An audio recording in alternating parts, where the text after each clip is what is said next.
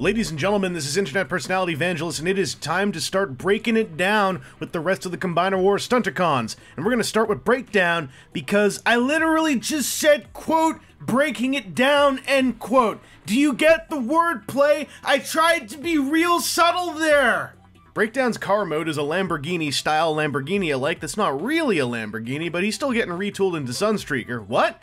Anyway, the sculpt of this alt mode is sharp, with lots of precise angles and a big sweeping wedge of a hood.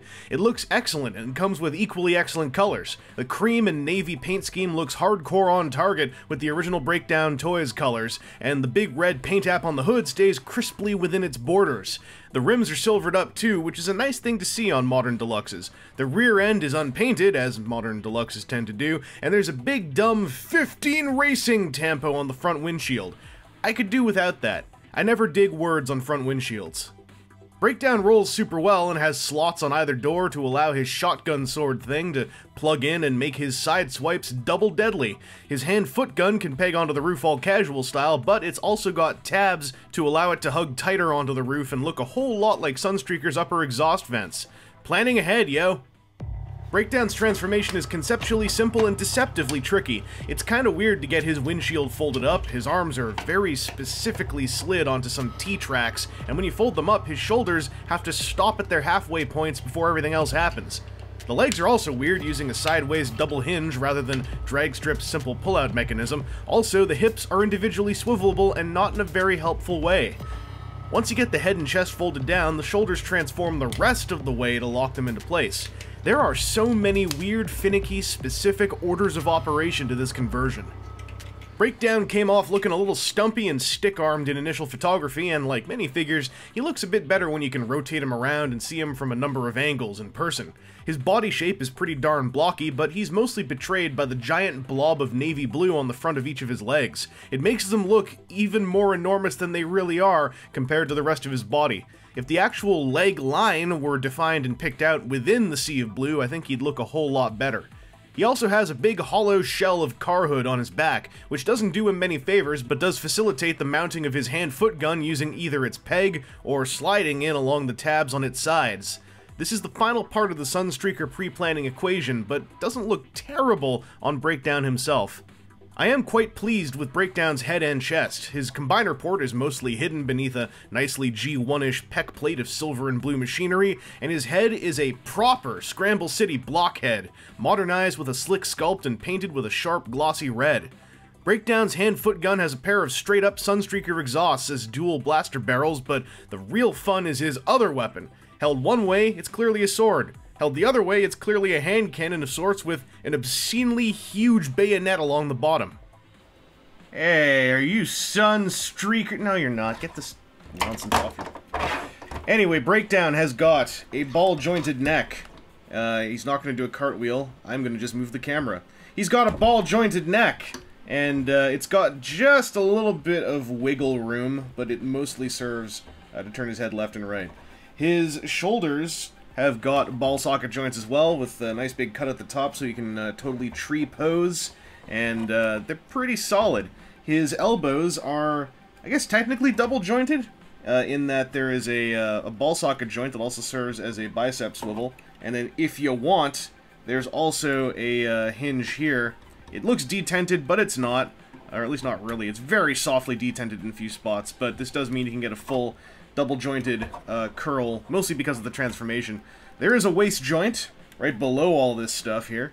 The hips are ball-jointed with full Van Damme ability, but they're weird because this happens. So, he's got Fig Arts hips, in a sense, in that they are on like the separate sideways axis. They're technically separate from each other, but in the case of Breakdown, they do have kind of like a, a stopper, so they will, have an outward extended point and a most inward extended point. And they are annoying, because they don't really lock anywhere, and they could help with posability, but more often than not, they just end up making me feel like this guy is always kinda wiggly, in a way that is not helpful. He does have thigh swivels, he's got knee joints, his thighs are so tiny compared to his shins, though. Like, this knee joint does barely anything. And you might have noticed a few times, this coming loose. On this leg, it's not as bad, but, well, okay, I guess if you really want to be. But on the other leg, I've had it a lot worse until I figured out the way that all this stuff clicks together. Because this one, the tolerances, the base tolerances were just not working. And constantly his leg was doing this. What I found is the way that this thing is clicking, it's not clicking into the chasm in here. This blue thing is clicking up into that little tab there. So you gotta push it up. That'll help, but if you're not lucky, you're gonna have a whole lot of this happening. And like that combined with the weird hips, combined with the somewhat useless look of bending his knee, means that from the waist down, I find Breakdown really disappointing to pose. His feet have got joints from the transformation, but like this one can, I guess if you're having him step forward, it can do a little bit of something, but you can't use this rear flap to come down and, you know, add some heel support back there when you're doing such a thing. And then this heel support does fold backwards. It does kind of soft lock into place, so it's not going to give out when you're just like standing him up. But his legs, just like, this is sort of the best I can do, and I guess you could make use of this for the sake of posing to some degree, but I really don't feel like it. Just in general, I find this guy kind of frustrating to pose, and he always ends up looking a little awkward no matter what I do. He's warmed up to me since when I first had him, when I decided that at the time I thought he was kind of junky, but you know, this is kind of cool. There's room to find goodness in Breakdown. It's just super difficult. There isn't a lot of excitement when Breakdown becomes a leg. He's basically a car with its hood flipped back. But hey, he does make for a solid combiner shin mass, and if you use him alongside Drag Strip, Breakdown has a matching height adjustment toggle engineered into his foot port area. So you can make Menasor, or whoever else, like, what, half an inch taller? It's something.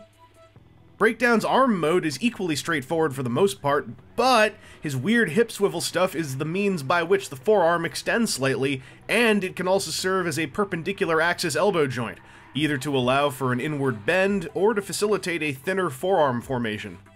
Straight up, when I first completed the Combiner Wars Stunticons, I felt like Breakdown was the weakest of the bunch. Now that time's gone by, he has warmed up to me a bit, though I'm not sure if he's still any better in the rankings. I'd definitely say Drag Strip and Dead End are a better pair of figures overall, but a Breakdown with solid tolerances has a particular retro charm, to be sure. I just wish that some different engineering choices had been made from the waist down. Those free-flow hip swivels are annoying, and the sideways double hinges make his shins hollow and his knees a little janky. I'd love to see what kind of visual difference could be made by breaking up the blue on the fronts of Breakdown's legs, too. This has been Internet Personality Vangelus, and I do wish Breakdown had turned out a little better. He's got my favorite Stunticon color palette and the G2 Breakdown stigma to live up to. Oh well. I'll see if he continues to slowly, very slowly, grow on me.